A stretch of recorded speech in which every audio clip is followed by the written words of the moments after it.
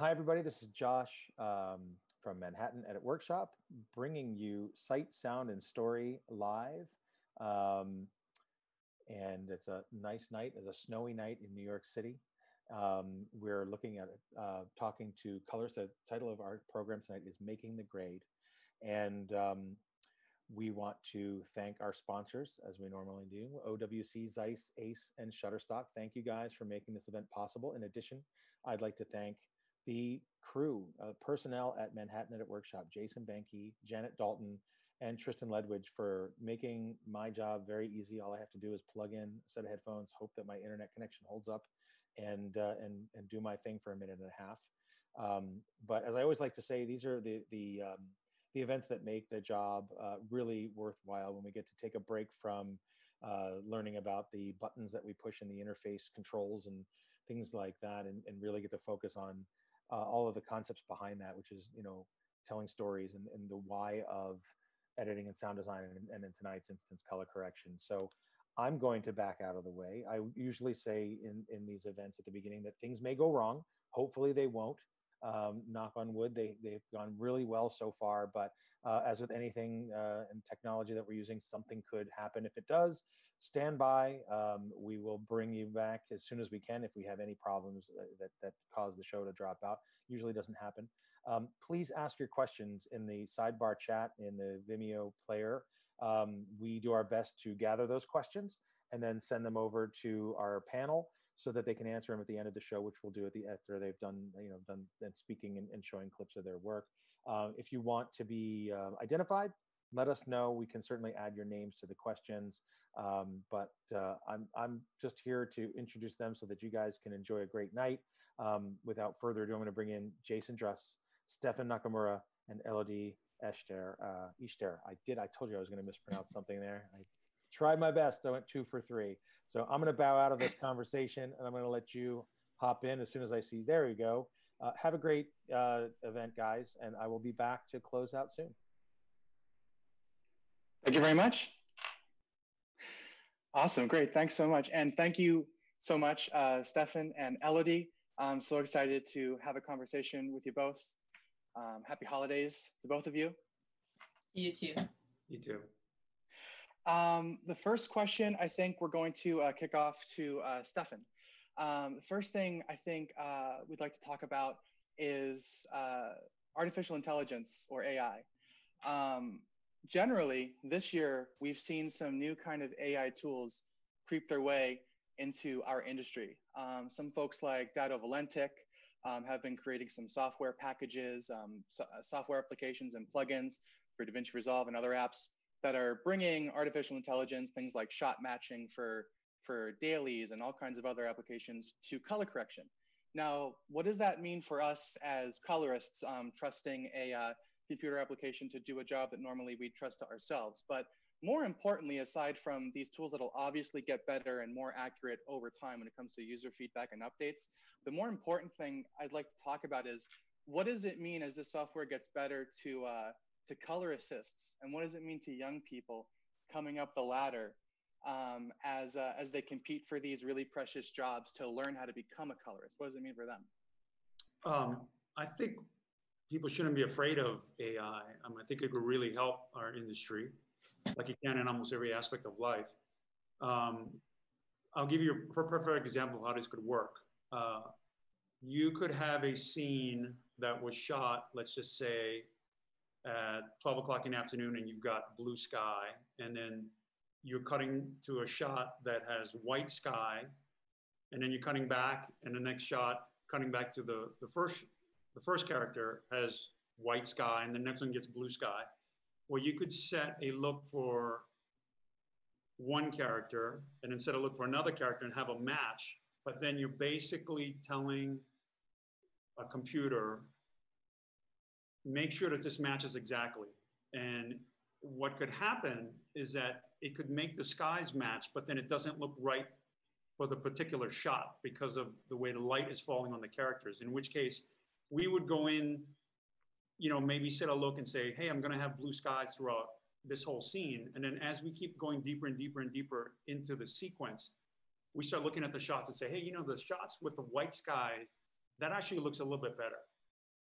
So I think I'm going to make this whole scene just have white sky instead of blue sky. And you start changing your minds halfway through the scene. And so as a result, you really, you have to basically be able to change your mind at any time and have the computer basically change with you. So in that respect, if there was a way that an artificial intelligence computer could help us match better, quicker, that would be great. It still doesn't take away the creative aspects of it. Absolutely, absolutely. Élodie, what do you think on the topic of AI slowly making its way into color correction and post-production at large? Yeah, I think exactly what Stephen just said is that at one point you still need the artistic eye to do the job and the final job. Now it might be it's a first version of it. It's pretty new. It might have good and bad right now. It's going to get better. It can be very helpful for, I'm thinking about smaller production that can't afford to have a daily colorist on set. So at least they can have someone that do one shot and the rest will kind of match, which might be better than just having just a one lot. So it can help little production to that extent. Now again, I'm curious to see it. I haven't seen the work that they do. I truly believe that the human eye is also something that the computer can't replace, because I can make decision on grading based on a feeling or based on perfect matching. And that is up to me. The system will not, I don't think right now there's a system that tells you, that can be, oh, this is just from feeling that I want to match, or this is from skin tone. All right, great. And both of you prepared a few clips from movies that you've previously graded that you brought here with you tonight to share with everyone, correct? Yes. Awesome, awesome. Should we start the talk off by checking out those trailers and clips and talking about them a bit? Mm-hmm. Awesome, awesome, great. Should we start with Stephen, because you're going to do a screen share, correct? Yeah, I'll do a screen share. So the clip I'm going to show you came from It Chapter 2 that I color corrected. And this particular scene is basically, I'll set this up for you. It's this character Richie as an adult, and he is sort of having a flashback to him as a child, seeing a statue come to life, and that nightmarish experience of going through that. And then basically what happens is he comes back into his world, and then he sees Pennywise, and which is now going to lead to his real life nightmare.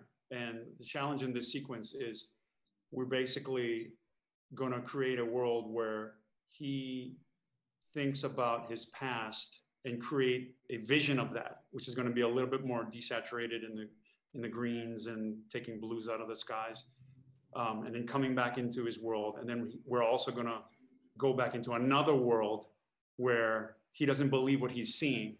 And so I'll go ahead and play that, and you can kind of see for yourself. And I'll show you what that's all about. Okay, so we're going to start off here, and this is this world that he has as a child, where he sees that statue. We basically put some saturation into the clothes of the statue, because that's what he's really focusing in on. We've changed the grass to like a little bit more yellowish color. And we also took some color out of Richie's face and the color in the sky. So it's just a little bit more monochromatic in this world that he's seeing.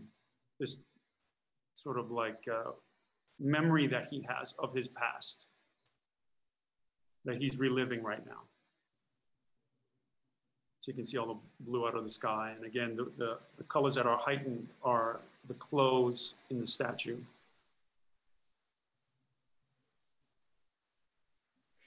Now, when you're doing a really big movie like this, yeah, are the director and the cinematographer giving you these technical notes as to what they want to see in the color to help tell the story? Or is this what you're adding to this scene in this movie to help tell the story based on what they want to get out of the scene story-wise? No, this is totally coming from the direction of the director and the cinematographer. So these are, you know, very, very specific notes that Andy Muschietti has, who's a very visual director. I mean, he loves the DI. He loves playing around. You know, he really challenges you as a colorist to create some of the looks. In fact, one of the looks that you'll see coming up where, you know, Richie sees Pennywise and he kind of doesn't believe he's there was a conceptual idea that Andy had. And he says, hey, let's try to make this into this kind of two-tone world that he's seeing. And I mean, and having to dissolve it from normal into this two-tone world during the shot and come back out and all this stuff. And I mean, it was really challenging. I mean, at first, like, while he was in the Bay, I just said, man, I can't really think of how I'm going to do this clean. So let me go home and think about this. And I literally came up with this idea while I was in the shower of all places. So I'll show that to you. So here's Richie back in his real world. You see the grass is a little bit bluer. It's a little bit more normal. There's the blue sky is back. So he's back in his kind of normal world. And then big trouble ahead. So he sees that his skin tone gets a little bit yellower. Now, this is this world that Pennywise is in, which is he has this orange-ish hair, red on his face that we have to keep, and these skies that are a little bit green. That's kind of like the overarching theme that we have whenever we're in Pennywise's world in both Chapter 1 and Chapter 2. So this is a lot of chroma key, luma keys to do all of this and keep all this color here. So he's sort of back in reality, as you see. Sort of reality, the dairy reality.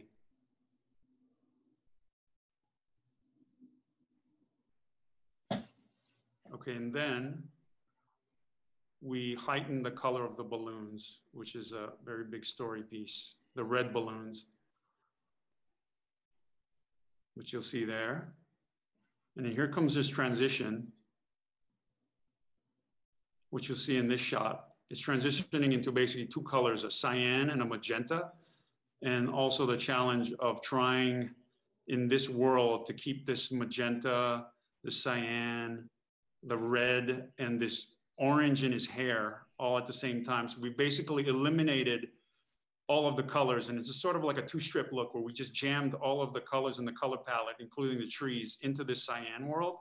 But now, instead of just having this orangish two-strip look, we basically had to separate. I tried to figure out how to separate the warm colors into this red, this orange, and this kind of magenta color here. And so that's what you'll see on all of these shots. So he's now— a lot of, oh, pardon me, sorry, go on. Go ahead. I was gonna ask, did you use a lot of parallel nodes to keep these worlds crunched together and keeping the orange hair really, really bright orange like that? Yeah, this is a use of two separate splitter combiners. Nice. To do this. Could I ask you one quick question about that? Yeah. And you don't need to pop the screen share back up, but right at the end there, it faded back into the normal world before it cut hard back into the two-tone. Did you use the dynamic keyframe to fade that back into a normal world? Yeah. It's like you do have to keyframe that, and it's basically using, you know, people are familiar with Resolve. I mean, you're basically doing like an opacity, right? Gain between a normal and this affected color. So that's how to do it. Yeah, I'm always blown away with how smooth the dynamic keyframing tools are in Resolve. If you give it enough time, if you give it enough patience, and you work it enough, you can always get it really, really smooth. And you know, you really can't. It's hard to tell where the shift's actually happening. It's great. Yeah. Thank you so much for sharing that stuff. Sure. Élodie, can we take a look at some of your clips? Yes, please. Frank Sheeran. Am I saying that right? Yeah, you said it right. Under the contract, management can only fire a driver on very specific charges. So, you ever show up late? No. Do you have any moving violations? No. Do you drink on the job? No. You ever hit anybody? On a job? Yeah. I don't think so. All right, then. We don't have nothing to worry about. But now I'm a man I want you to meet my cousin, Russell Buffalino. How are you? Hi, nice to meet you. It was like the army. You followed orders. You did the right thing.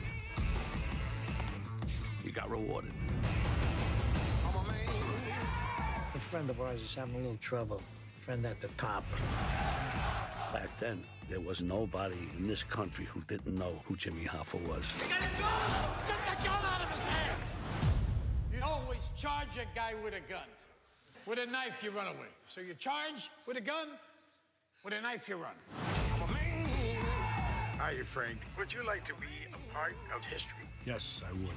Big business and the government are working together, trying to pull us apart. Something's got to be done. What else you say? Now's not the time to not say. We're going to war with these people. War. Things have gotten out of hand with our friend. You gotta sit down, everybody says so. No, I'm not sitting down. I can't do it. It's what it is. What it is. I know things they don't know I know.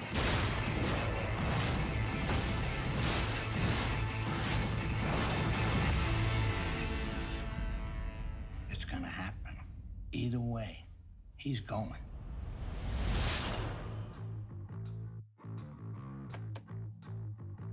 You know, I don't care whether you did it or not. That makes no difference to me. Yeah, I know. I'm here to defend you, right? Right.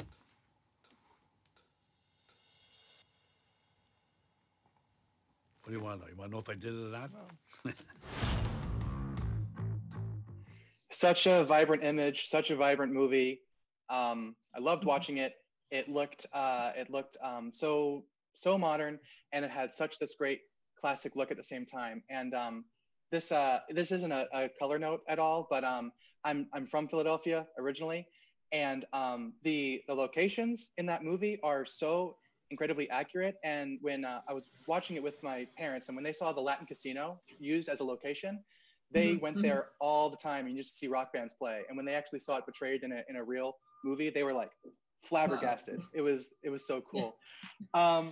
But in going into the Irishman, one of the biggest questions I have for you goes around the realm of HDR. And a lot of people ask a lot of questions and say a lot of things about HDR. But the question I have for you in this is, normally working in a theatrical space for a big Martin Scorsese movie where you start theatrical and then move laterally to a Dolby Vision or an HDR.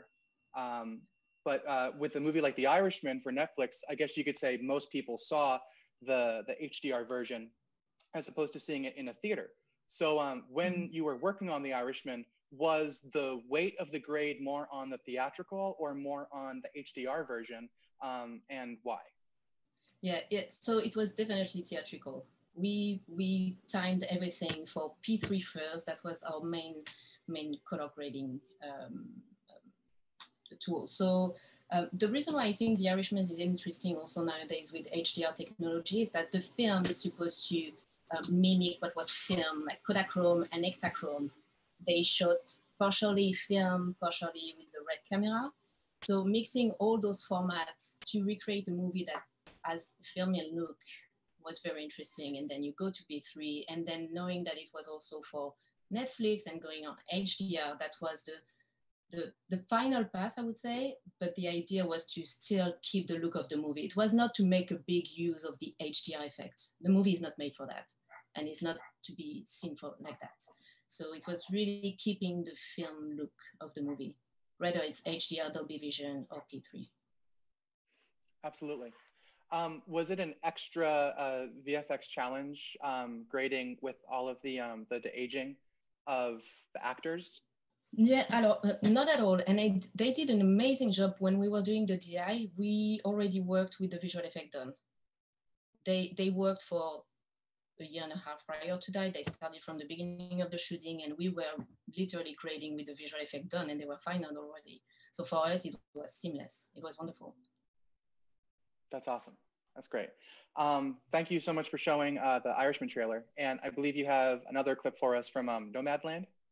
Yes, Nomadland, which is one of the latest movie that I worked on, and it's very interesting the the similarity between those two movies, even though they're totally different.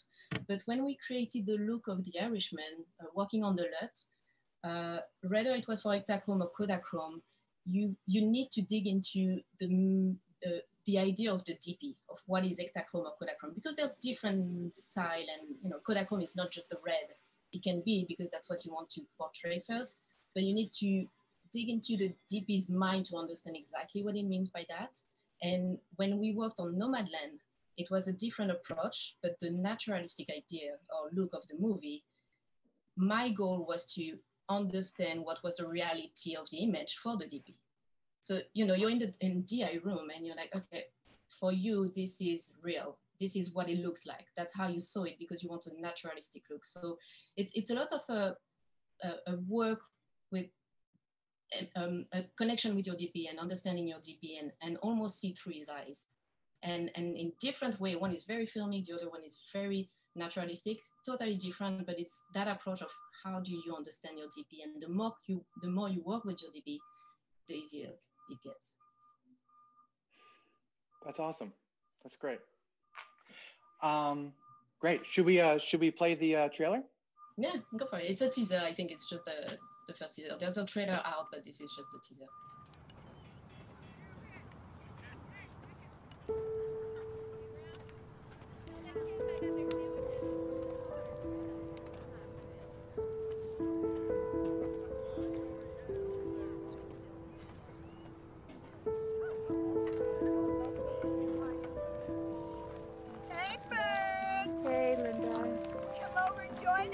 I'm just going to take a little walk. Okay. Be back soon.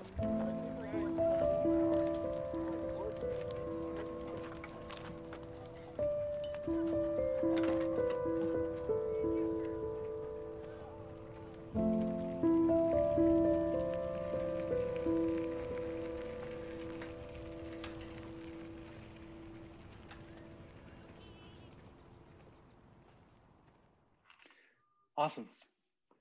Beautiful. I can't wait to see that. And I hear it's coming to theaters in February.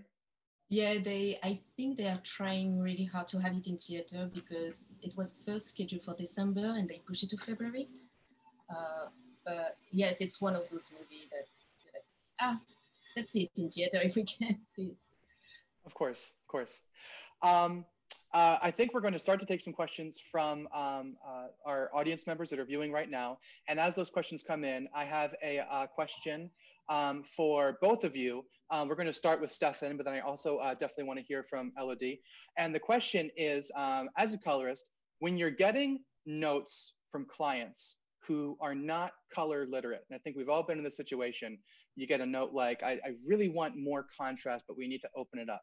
Or can we warm up the skin tones, but we really need everything to look bluer.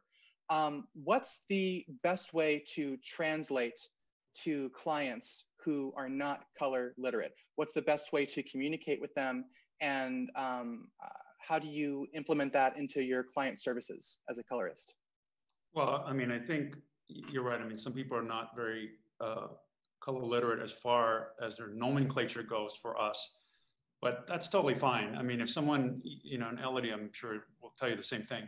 If someone even tells us how they feel about things, about a particular shot or scene, like we can already tell what they might be thinking. It's you can take a look at a particular scene or particular shot, and if you have any kind of question about which direction it may go, whether it needs to be brighter, darker, cooler, warmer, and somebody just says, "Hey, like I'm kind of wanting the scene to just feel a little bit sadder." I mean, you kind of already know you got to make it a little bit darker or blue or something like this. Even if they may not be able to verbalize it, you can at least try to give them that and say, "Hey, do you think you might want to try something a little bit darker, maybe a little bit colder, maybe a little bit more desaturated?" And then they can give you some feedback on there, right? And at that point, the more they kind of experience, that type of language with you, it becomes like second nature. It's very easy. So it doesn't take very long, even with people that are a little bit nervous coming into the color sessions. Yeah, I think the same thing. At one point, you give them the language, the words, like as you go, they might just talk about feelings, how they feel about the image, and then you're like, okay, maybe you mean that you want more saturation or a bit warmer. And the fact that you show them what it does to the screen, then next thing you know, they will be like, okay, can you give me 2 points of red? You know, and they keep saying the things the way they do, and it's fine, you understand better. And there's one thing that happens to me quite often. It's like people that just tells you like, can I have more saturation? I want more color. And you're like, maybe what you mean is warmer. And you show them that, oh yeah, actually, that's what I mean, you know, or not, but you figure it out. And then you have a common language at one point. Awesome. Fantastic answers. The first question we're going to take from the audience is, what is your role in pre-production, working with filmmakers? And we are going to start with Stephen on that one. Sometimes we get really, really involved, and sometimes we're not involved at all. So it just depends on the projects. I mean, there's some projects that are coming in completely, you know, I get requested on a job, I come in completely cold. Other times I'm there to help in pre-production with looks in dailies, setting up lookup tables, workflow. You know, it just runs a gamut of post-production. I mean, really, it's really a project-dependent situation. Yeah, exactly that. The two examples actually that I showed, The Irishman or Nomadland, are two examples of that. For The Irishman, it was 2 years of my life because we started before even the shooting. We covered the whole shooting, and then we finished the DI and an HDR. Nomadland was a scenario where the project was shot. They had their own dailies, they edited. I didn't know even about the project. 2 weeks prior, I was doing the DI. And they're like, the movie is here, we need a post house. And we connected, and I watched the movie as it was done, and I started working on it just at the end. So you can have both approach. Personally, I love to be involved from the beginning. I love the creation of the look. I love tweaking the LUTs to find something specific for the dailies. I just like that. Now, if I don't have it, and I also had an amazing time doing Nomadland and being part of the project at the end, you know, it doesn't stop me from doing this for sure. I have a follow-up question, Élodie, for you on that one, and especially when you find yourself in a situation where a project comes in last minute, and it's like we're doing this, starts on Monday, and here's a movie. Do you find yourself using the LUT that was used, you know, for dailies, or do you end up making your own LUT for the project, inspired by that, or do you like to start from scratch with the director, being like, the dailies are nice, but let's make our own look? What's normally your strategy of how you like to go about that when you're in that situation, of course? Yeah, it's an excellent question. First, I need to know if they're happy with their dailies or not. If they're happy with their dailies, I will consider that. I can't just erase everything and be like, oh, I'm going to do my own thing because I think it's better. Or I need to start with that. And then it's a conversation before we start the DI. For Nomadland, it's interesting because I knew they were happy with their dailies. They just had the LUT on it. It was just a LUT applied.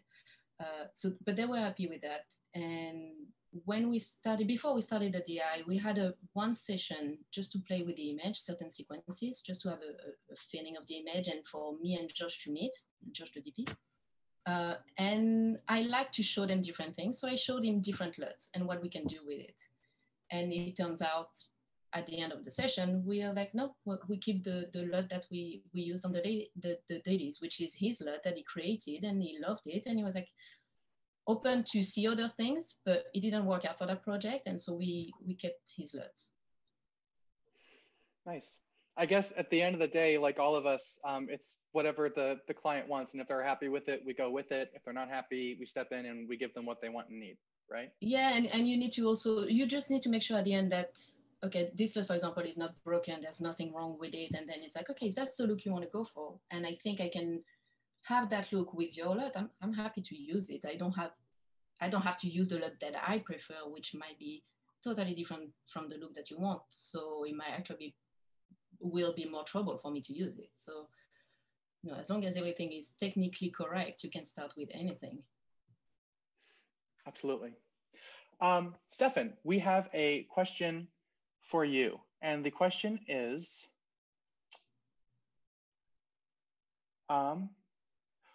where do you go for continual inspiration? I don't know. I think just the other colorists around me here, you know, and Company 3, at all of our competitors, everyone. I mean, you know, you look at people's images, you look at the shows, you watch movies, you can find inspiration anywhere. I mean, you know, everyone's does amazing work, and sometimes, you know, I'll watch something and it looks really fantastic, and I'll wait for the credits to end so I can see who colored it, you know, and then maybe we have a conversation about it. And sometimes, you know, when we as colorists, we share what we've done, some of the difficult jobs we've been on, and we can kind of see through them how much work they had to put in to get the images to look the way they do.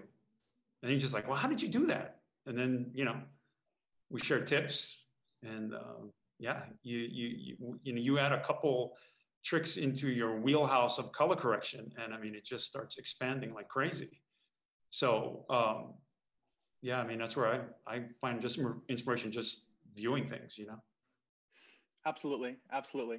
When you take a good Instagram feed, and when you start following a bunch of post houses and a bunch of great colorists, and the recommendations just keep coming, and you follow the comments and you follow the hashtags, and you get a good curated feed going, you could just have an endless scroll of just the most beautiful images and videos and trailers and reels, and you know, it's endless. And I think colorists on Instagram is one of the best parts of the community at large. And I was saying to both of you earlier that the colorist community is such a great community because colorists are such sharing and kind and you know, communicative people, if that's the right way to say that word, I'm not sure.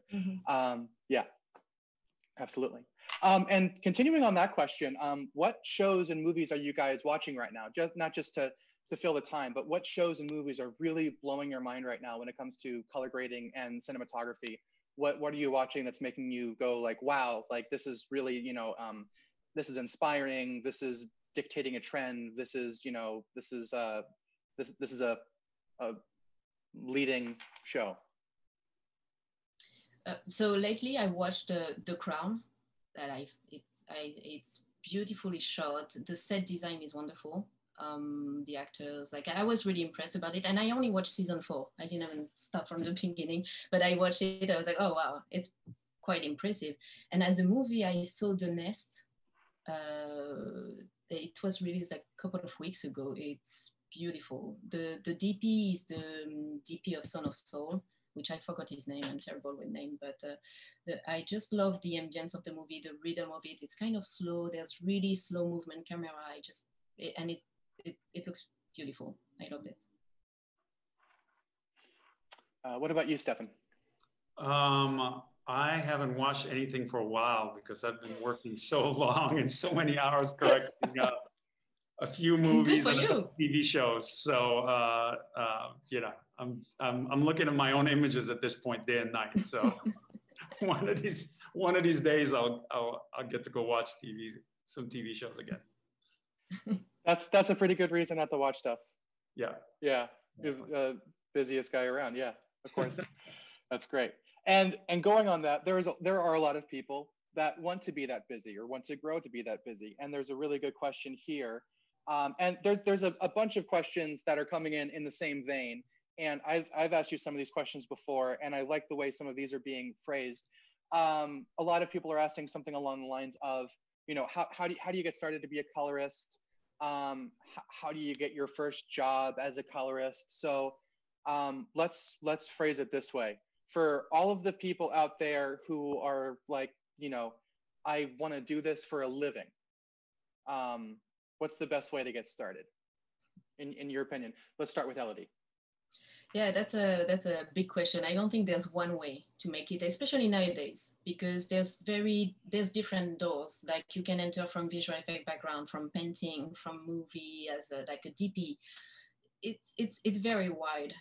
In my personal story, I started by I wanted to be an editor, and I ended up working in a lab in France where they were doing color timing at the lab, and it was the beginning of the DI as well, so it was not totally full on like digital.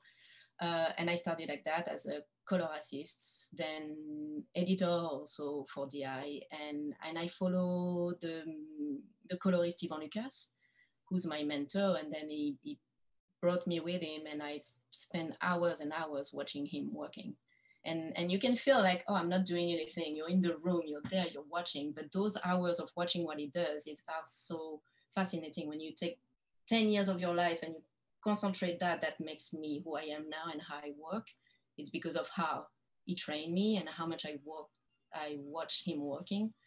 So again, there's no right or wrong. Just watch movie, be curious. Go. Now I see, like I look at nature all the time with an eye of a colorist. I'm like, oh wow, this color is kind of crazy, but that's nature, you know. Or you go to museum and you're like, this painting is insane. The contrast is wonderful. Why before I was watching it like anyone else, but you look at details nowadays that you can get information everywhere on internet as well. Like just look at details. It's interesting.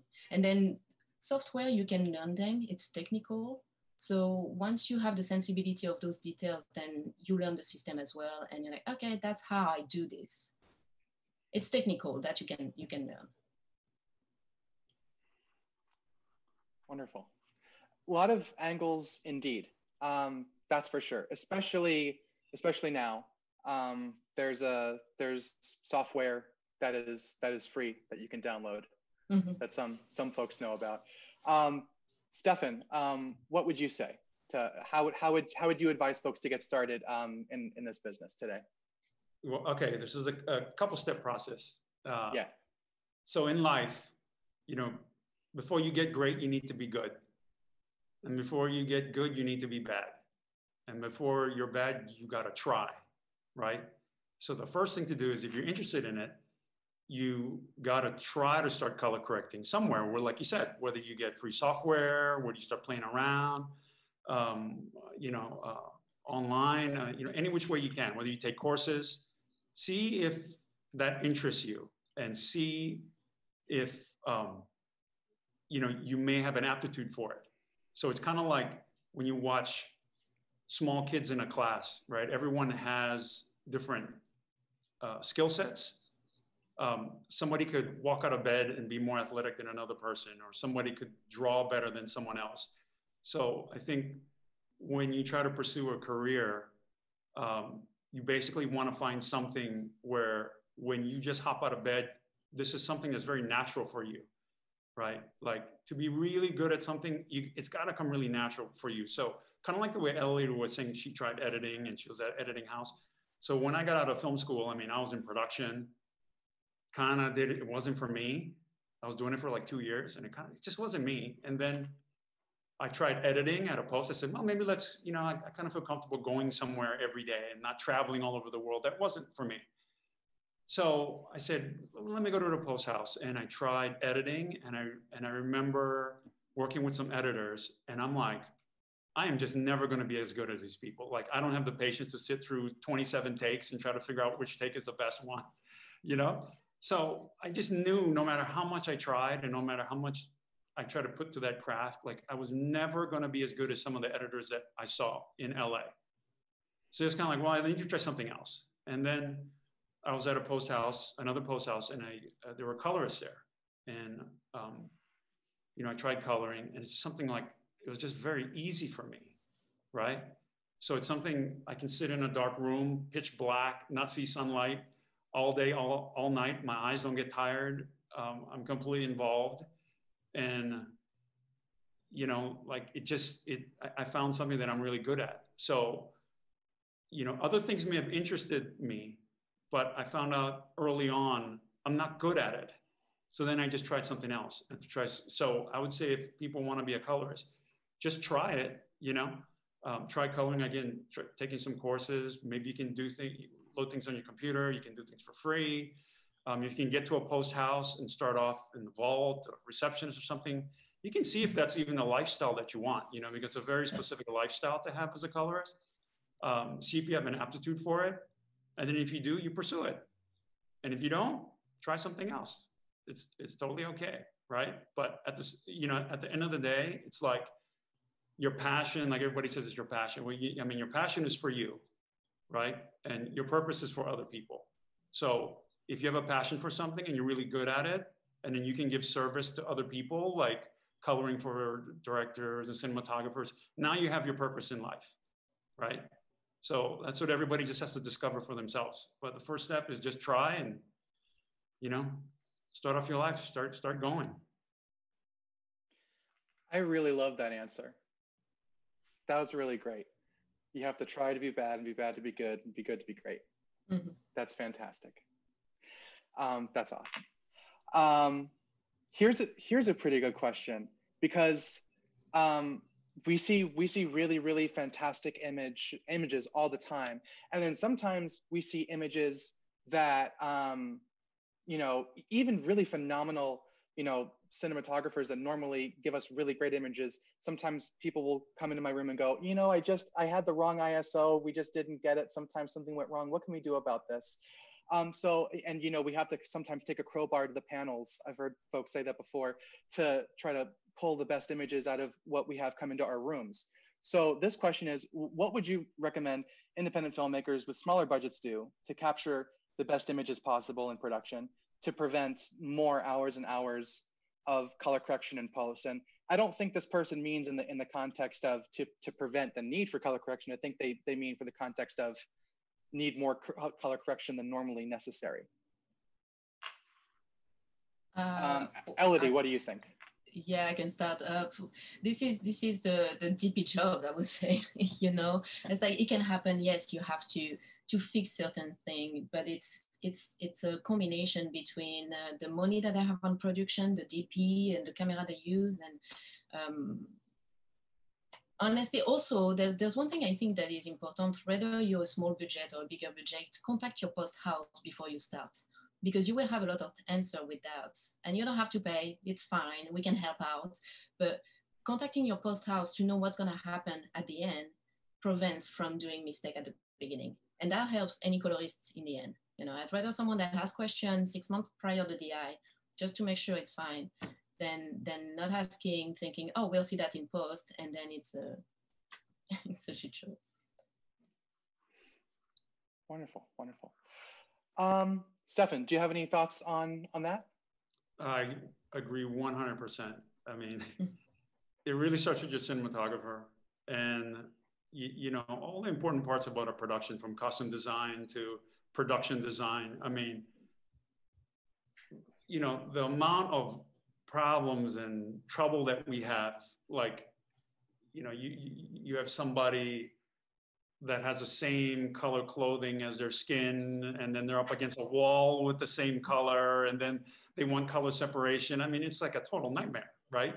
So, you know, when you hire people on a production that has the sensibilities and they've gone through these kind of things and say, oh my God, I put this person in like a yellow sweater and there was a yellow wall, and it was a total nightmare, then they know not to do something like that. But if you don't, and you don't hire experienced people sometimes, or, you know, you don't have the money, I mean, you can get yourself into some really problematic situations. And there's no matter what, you know, no matter what we do, we can't make something that's not looking great look great. We can only make it kind of look sort of decent, or use some other kind of crazy method, but it's never going to look like it was shot really, really well. So, you know, like again, same, my answer would be the same. You just really got to hire some good cinematographers and make sure like your production team is really, really good. Agreed, entirely. Here we go. So going back a little bit to HDR, until just about now, the monitors and the workflows in order to handle a proper HDR workflow have been very, very expensive.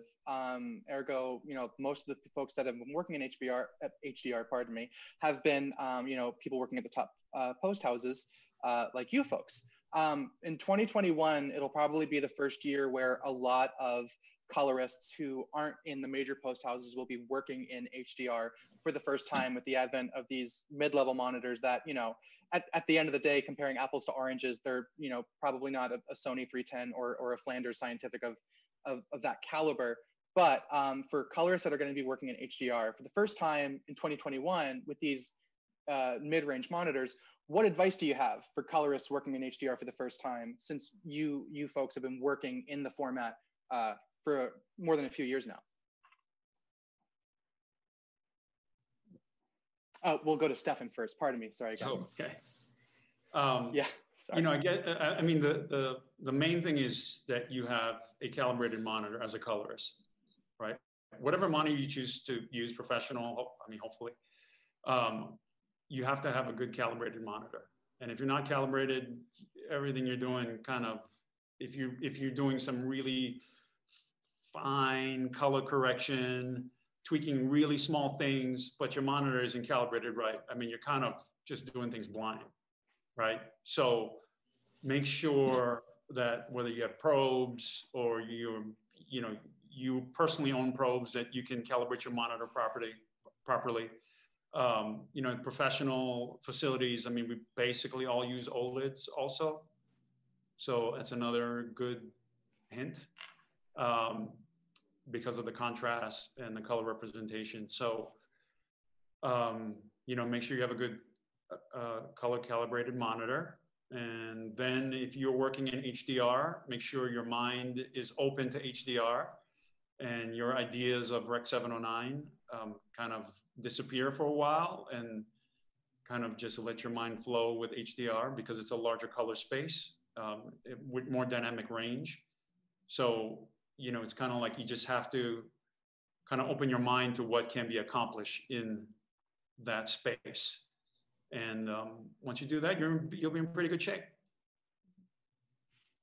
Yeah, I think there's something that's going to be interesting for me, at least when HDR will become the norm, is that as of right now, we are doing P3, Rec 709, and we have an HDR version. And when we do that, we arrive in HDR and be like, oh my God, then I see this, and then I see that, or I can tweak the blacks here, and I have more information, and you see the difference with your Rec 709 or your P3 screen. When HDR will be your first and only pass, which it happens at times already, but that's your starting point, and you almost get so used to it right away that you're already, like to me, you're already working with the whole capacity of the HDR, and you're making the image already like used with the whole HDR concept of like seeing all those details and that higher range, which I think for new colorists working on HDR will be, how can I say that? It's like it will become the standard. So we'll not, at least we'll get so used to it that we will not even realize that we are doing HDR and it's so much better than the Rec 709. And it's like, okay, that's the norm and that's my beautiful image, you know? So, but it's good to keep in mind that, yes, the high dynamic range is so rich and you have so much to tweak. And to that extent, it's good that the system that we're using as well, whether it's Baselight or Resolve, they're updating their tool with that. And we are going to tweak more and more certain part of the image because of HDR, because of the capacity of HDR, and we have so much more range to play with, which makes it very interesting. And to follow up on that, right now we're kind of living in a 1,000 nits world when it comes to television, and hypothetically we could go up to 10,000 based on what Dolby thinks is possible, and Flanders has their 3,000 nit monitor. How high do you see nit levels going for consumer sets? And have you graded on a 3,000 nit monitor? And how high do you see consumer grading? Or that's not the right way to phrase the question, pardon me. How bright in terms of nits do you think we'll get before the brakes are pumped and everyone generally goes, okay, that's it. That's as bright as we're going to get for HDR, and that's going to be the format for a long time now. Because a lot of folks think that we're not finished at 1,000 nits. Stephen, what do you think? Well, you know, 1,000 nits is pretty bright. In a dark room, it's pretty bright. So if you go outside 12 o'clock in the afternoon on a bright sunny day and you can do a light measurement on a chrome bumper, you can get 8,000, 9,000 nits. But that's kind of like not a reality in someone's home. That kind of brightness in someone's home is going to be extremely, extremely bright. So, you know, when you're crafting images, I think when you have explosions and things like that, like 1,000 nits, I mean, they look okay. But in general, even when we're doing HDR, I mean, when you see light bulbs and sconces and skies or anything that's like super bright, like even at 1,000, I mean, you really notice it. Like you may not be noticing it in the P3 version or Rec 709, but you really notice it there. So in a way, let's put it this way. This is just more of like a creative choice, okay? If you were to take, I don't know, like a very realistic looking images, 12 o'clock in the afternoon, and you've got bright sunlight, you've got bright lights hitting a car, and you've got the sun in the background, right? It's a pretty bright looking picture. So if you had a realistic image of that, that looks correct, right? Now, if you were to paint that on canvas, where the brightest thing on canvas is the white of that canvas, right? That's the brightest white that could be. So the sky and the chrome on the bumper and all of that can only be a certain level of brightness, but you would paint the pictures of people's faces, you know, with sort of like less of a ratio than what you'd be seeing, right? So the faces would go here and the brightest part would go here. Well, when you get to 10,000 nits, you're like, your bright's here and your faces are way down there, right? So you're seeing more of the bright objects are becoming more prevalent in the images, which may not be pleasing for anyone in that type of format. So it remains to be seen where it's going to go. But I can tell you early on, when we were pushing this technology to where we're doing like 1,500 plus nits, and I'm color correcting a really, really bright movie. I mean, I had like eye strain at the end of the day. 8 hours of doing that. You know, like it's not like you're seeing spots, but I mean, there was some definite eye strain going along. And so, you know, I've always said, I mean, it's going to go where it's going to go. I don't know how healthy keep going brighter and brighter and brighter images in dark rooms are going to be healthy for your eyes. It's not quite sure. You know, someone would have to do a study on that. But I would say almost 100% of the jobs, unless it's specifically required. I mean, I think all colorists are suppressing the highlights on stuff at 1,000. You know, like most of the time we're not hitting like 1,000 on, you know, light bulbs and sconces and, you know, things like that that are just kind of like naturally bright in everyday life. So we'll see what happens. That's very interesting. Élodie, are you usually hitting 1,000 nits? Are you using the whole range? Or are you usually not going anywhere near that top point? And where do you normally set your highlights when you're working in 1,000 nit range? Yeah, no, I'm not hitting the 1,000 because first of all, what we are doing is helping the story to be told, and if what you're looking at is the bulb of the lights, unless it's really what you want the audience to look at, there's no point for you to be that bright on that. You need to keep a certain ratio of contrast in your image that makes sense for the story that is happening.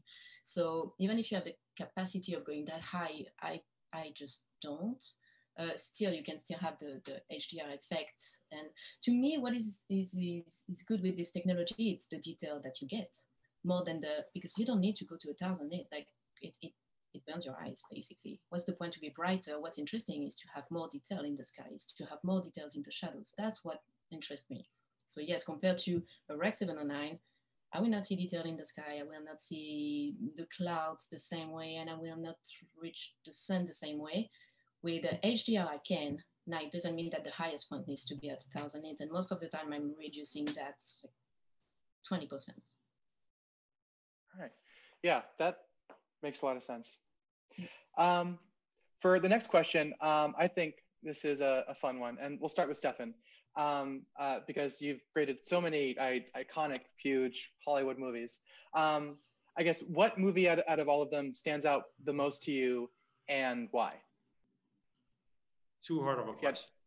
Too hard of course, right? They're all different. I mean, they're all different in so many ways. It's just, that's too difficult a question. But I mean, there are dozens of them that like are memorable in different ways. So could I rephrase that one for you? If you can think of a filmmaker you haven't worked with yet, who would you want to work with, and why?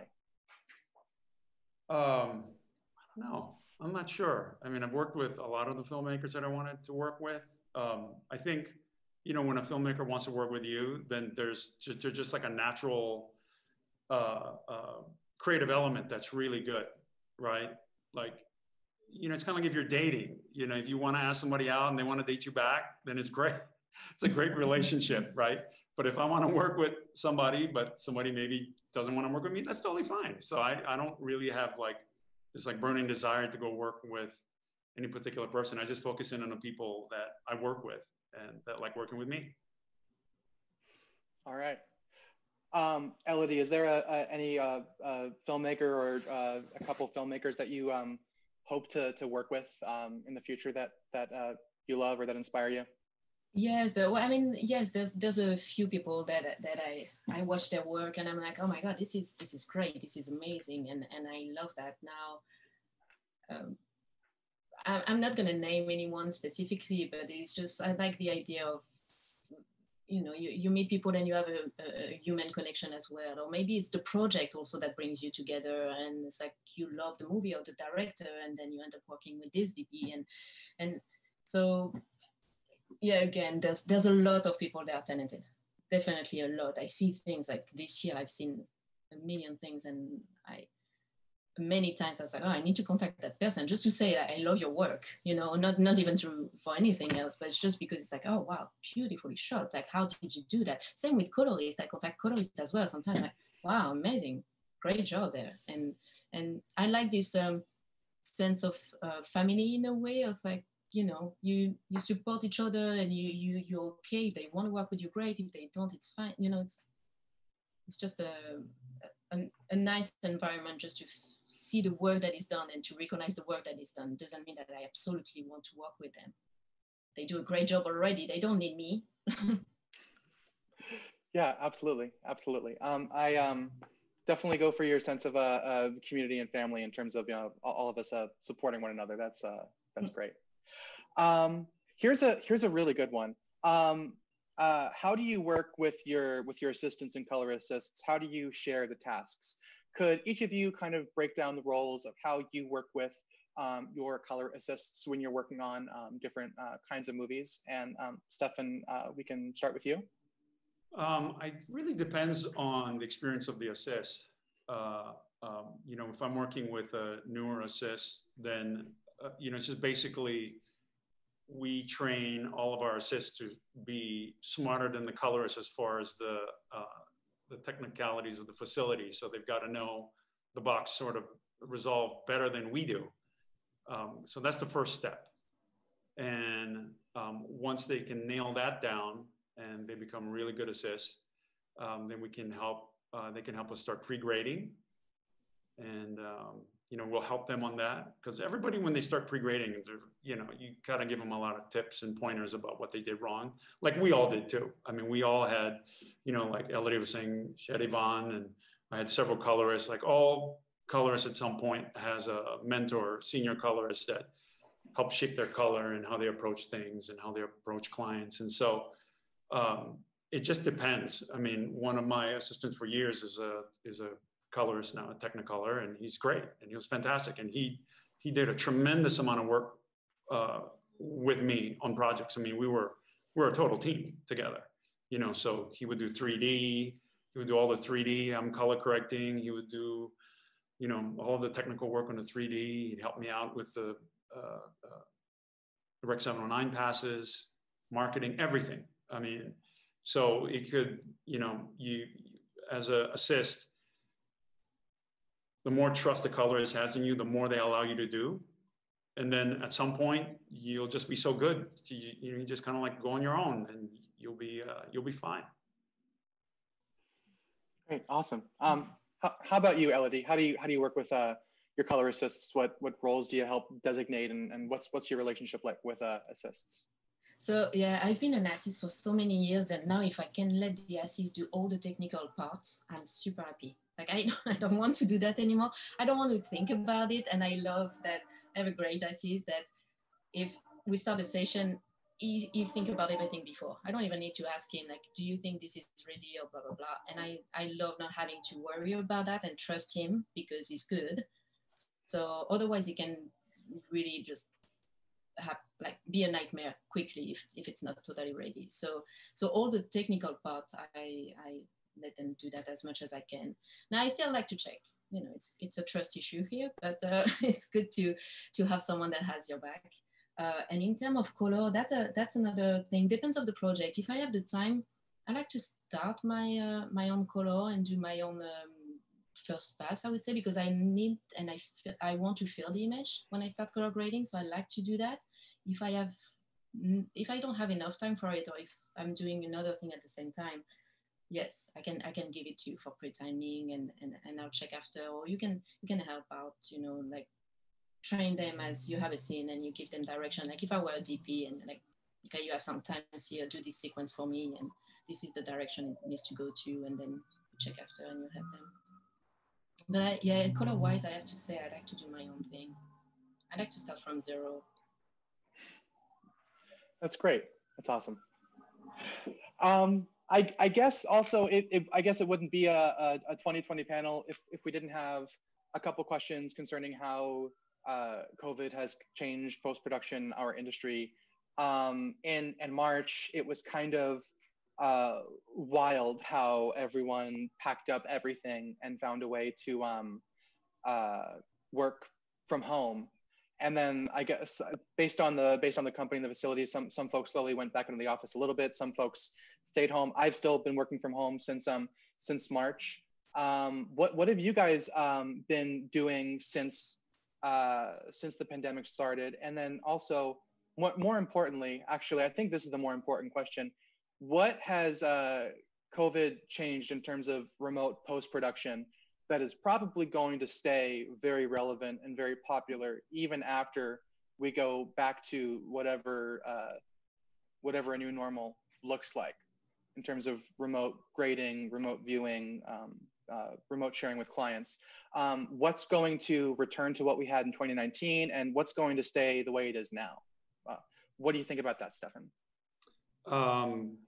Well, first of all, as far as how COVID has affected me, I have been working back at the office probably since summer, like early, like nonstop, basically. I've had several movies that were, they kept going all the way through to finish for release next year. One of them is going to get released in November, News of the World.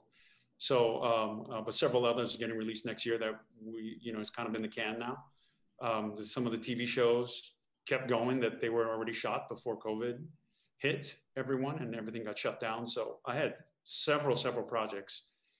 So it's been kind of business as usual for me. So I've come back in the office. I have to work in a theater because of the feature situation. And because I'm here, I can just jump into one of our, our other bays that just has a monitor, an X300 monitor. So I can do the TV shows there or marketing or whatever. So I just kind of jump around from bay to bay. What was your other question? What do you think is going to stay the same in terms of how we interact with clients? Because normally there's so much client services than being in the room with us. What's going to go back to normal? What's going to stay the way we're doing it now? Yep. So we've been doing remote sessions with our clients through an iPad, a calibrated iPad. So they've been signing off, and we can have multiple people on with different iPads. And we kind of just basically get on a call like this, and everybody's on their iPad, and I'm looking at my X300, and we can have 3, 4, 5 people looking at things at the same time. And they've signed off. So I've done, I don't know, like two or three features. I haven't seen a single person live. So, and actually it hasn't been on Zoom because I'm in a dark room, so they can't see me anyway. So we've only been talking to each other over a phone, you know, over a conference call. So I've finished a few movies, pretty large size movies where I have not seen a single face this whole time. Wow. So that, we don't know if that's going to stay, but I mean, certainly with the traffic in LA that has gotten worse as the years have gone by. I mean, you can really see how somebody could just say, hey, look, I've got this, you know, you got one scene, I've got the iPad, let me just go see the scene on an iPad instead of driving, you know, 45 minutes across town to be with you for 10 minutes and then drive 45 minutes back. That's not going to go away. For sure, that's not going to go away. So a lot of those kind of things, I'm sure will stay. So a lot of short form stuff, like, I mean, you know, why would somebody just drive back and forth for like 2 hours when they're literally going to be here for like 20 minutes, 30 minutes? Like, that makes no sense. They can just be, they can be at their office or something and they can look at it on their iPad. I mean, it's probably 95% color accurate with, depending on what we're doing. So, you know, it's great. And that this pandemic has basically forced the technology where we've had to adopt and had to invent and have to sort of reinvent ourselves. And that's been fantastic, honestly. I mean, we were going to have to do that eventually anyway. But now, I mean, you know, it's already here. Maybe it would have been done next year, maybe the year after that. But now it's like really here. And so, you know, I would say probably 9 out of 10 sessions that I have are done remotely that way. So it's been fantastic. That's wild. I think in every post-production company, really every technology company, anyone that had hundreds or thousands of people that just went home, the debt of gratitude that we owe all of our engineers and all of the people that were able to just have us, boom, within a couple of days, a couple of weeks, they set this up. And then as the holes happened, they just filled them in and they just made it work. And at my company, at least, witnessing all the engineers doing all their work and making it all happen, to still have it being so smooth is just a feat in and of itself. And it still every day just amazes me to see how much we can get done every day back and forth between edit and sound and color going back and forth. It's just it's phenomenal. Élodie, how's it been at Harbor? You know, with remote workflows and things like that? Yeah, same thing here. Like in few days, weeks, I was able to work from home if needed. The only difference, obviously, is that I don't have a P3 screen here. So if I need to do something in P3, I have to be at the office. And I think since the beginning of the whole pandemic, I shared my time. It's 50-50. I work from home as much as I had to go to the office. And I love working from home. I'll be honest with you. Having session with on Zoom or Teams with clients are super happy. It's calibrated iPad the same way. We can schedule the session. It's way more easier for them to be present when they have to, and then they go on to doing their days, and then they come back in. So I think the flexibility of working from home without having to, again, commute, go to the office is so much better. And it works perfectly. Like the system that I have here, yeah, I'm connected to the system at Harbor, and I see the same thing that if I were at Harbor. So for me, I would love to keep that hybrid situation where, you know, I can do my whole day at Harbor on P3 and then I go home, it's Saturday, and Saturday I'm like, you know what, I have time. I'm going to adjust certain windows and do things. Oh, I slept, I wake up, and I'm like, oh my God, I got an idea. I need to do that right now. I sometimes I have that rush. I was like, oh, I need to try that. But if I have to drive 45 minutes, maybe I'll wait for Monday, you know? So, or it can happen at 10 p.m., you know, those things. So having the possibility to work from home to me was a good thing. And the clients appreciate, I think. It worked well. They have the same expectation, no matter what, but we deliver the same quantity and quality. So I think for that, it's been good the way the engineer handle it. Imagine science, because that's a big part of it. You need to trust your team to make sure everything is fine, because yes, when they talk about a quarter of point of color or certain contrast, you need to make sure that everyone sees the same thing. So, but you know, it's been good. Then it can get lonely. That's another thing. At times you're like, okay, it's not the same thing when I have my clients in the room. At times you're like, okay, I'm missing you. I wish I could see you. It would make it more fun, but it's not so bad. And if the client is in New York, you know, there's no such thing now. It's like, oh, my client is in New York, I need to go to New York. Okay. Now we all know in 2 seconds it can happen. We could eventually, before we were able to in a way, but now it's like, yeah, it's not even a question anymore. Yeah, absolutely. I do miss the little knocks on the door and the little impromptu, you know, questions and conversations and things you learn and things you pick up from the little, oh, I learned this trick, or here's this other thing, did you know about this, that you're missing a little bit, but I guess we're just gonna have to find new ways to work around those too now. Exactly. Yeah. The last big question I have for you guys is about trends, because the movies that you work on have such a large influence on all of the work that happens around you, around the world.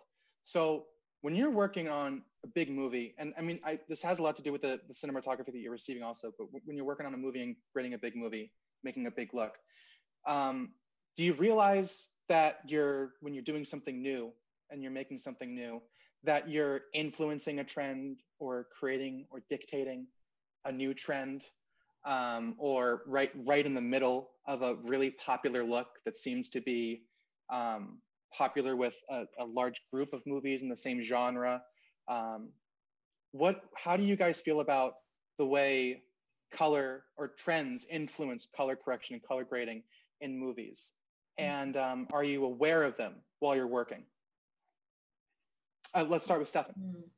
I don't know. I mean, I think it does to a certain extent, but you know, as a colorist, I mean, I'm sure you know most of us feel the same way. I mean, it's really all about the feel. And when you talk to cinematographers, it's the same thing.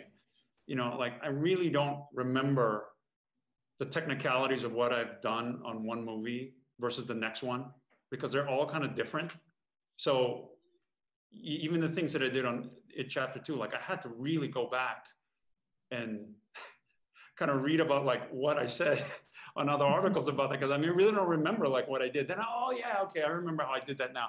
But I mean, I have no idea at a certain extent, right? Like you have your whole tool set, and then as you're going through each shot, you're just instinctively going, you know, I think I need to pull a chroma key here. I think I need to soften skin here. I think I need to do some vignettes here. I think I need, you know, and no one should be able to see that, but you know, while you're doing it, that you're doing it. So it's just kind of this instinctive process that you have while you're going through each of the individual images on a particular movie. And yeah, certainly I think if we, you know, whether we're watching TV shows or movies or magazines or whatever, if there's a certain trend, I mean, that could affect us. But if that's not appropriate for the movie, we don't use it, right? So slowly you start incorporating some things, and a lot of times the clients will drive that too. So the clients may drive that type of look, and then it'll work for that one movie, and then all of a sudden that's in your brain, in your wheelhouse of like using it in another movie that's very similar to that. So, you know, it's between our sensibilities and also our client sensibilities together, that's kind of in your brain to start creating and reshaping images. Yeah, totally.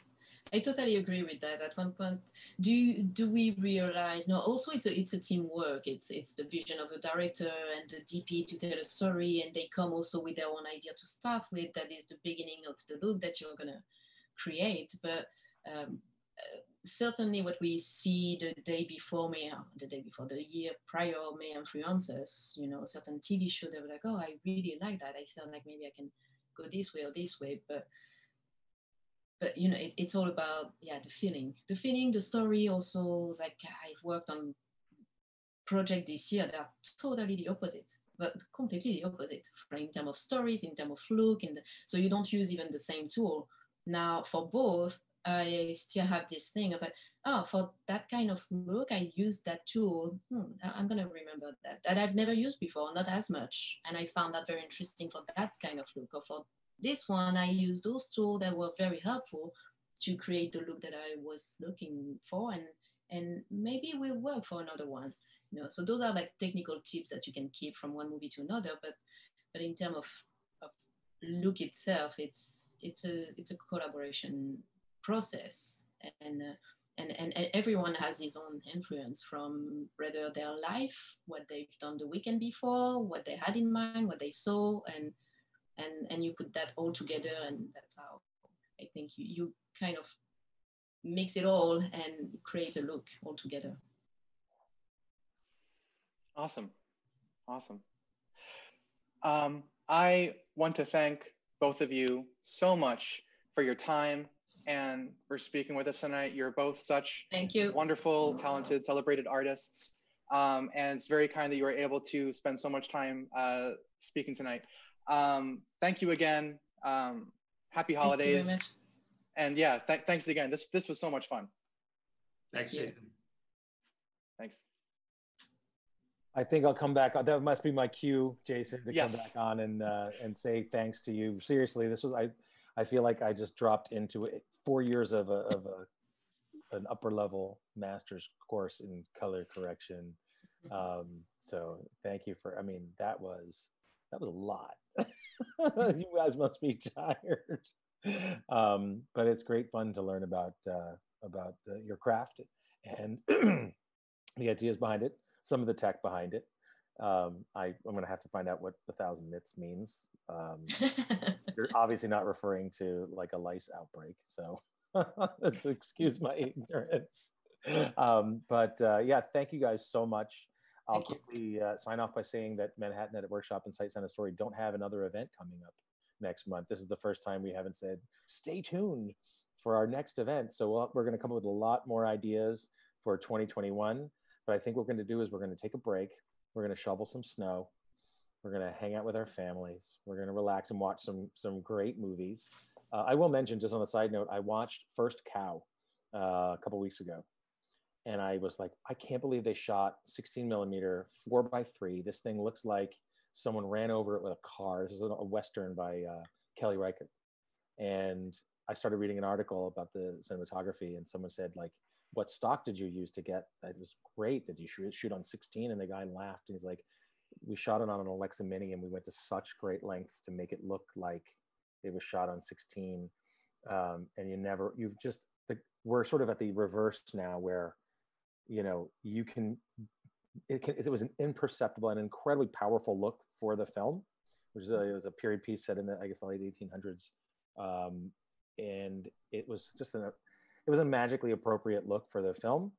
And you thought that they went to such great lengths and had this ideology of, we're going to shoot it on 16, we're going to, you know, and no, they shot digital, and they just had the tools available to them to create what they wanted to create. It was kind of amazing.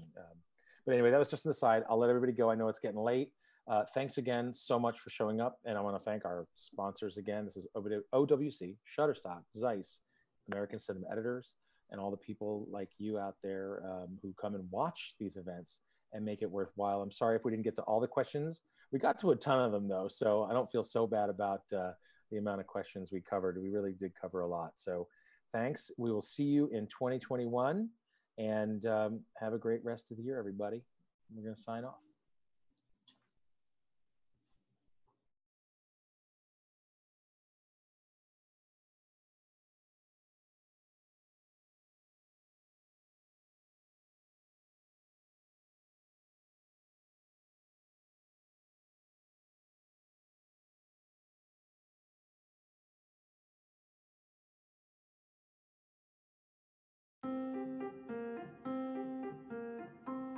I got into sound designing at a point when things were just developing. I was really fascinated by the idea that dialogue, effects, music were all components of the soundtrack to a film, which had never occurred to me before.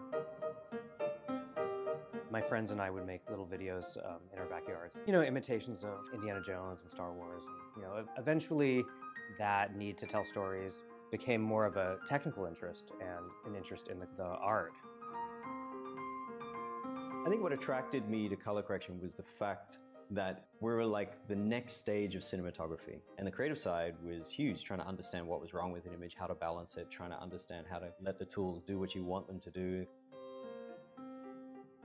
To me, what's exciting is using cinema in its full potential, which is rhythm and sound design and music. Our job is to set up expectations and then deliver on them. What gets me excited is coming up with sound ideas that do match picture, but also is not just the equivalent of what you're seeing on screen. Where else can the technology go? What else can we do? I'm very interested in trying to mold the image and create the best look possible, and whatever tools are out there, you want to try and latch onto them. I'm Brian Cates, and this is my course in film editing. I'm Eric Whipp, and this is my course on color correction. I'm Eugene Garrity, and this is my course on sound design.